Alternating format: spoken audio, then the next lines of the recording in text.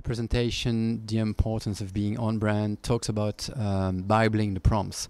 What is bibling the prompts? Well, you know, you have some series on TV that you like, for instance, Mad Men or CSI or The Mentalist, and all these series, they have writing Bibles. What is a writing Bible? It's something made to make all the series consistent from episode 1 to the last episode. So the question here is very simple. Can we do the same kind of Bible for promos, so that every promo builds up a consistent channel at the end? So it's an experiment that we've led with videos that we are showing, and trying to have learnings from these experiments.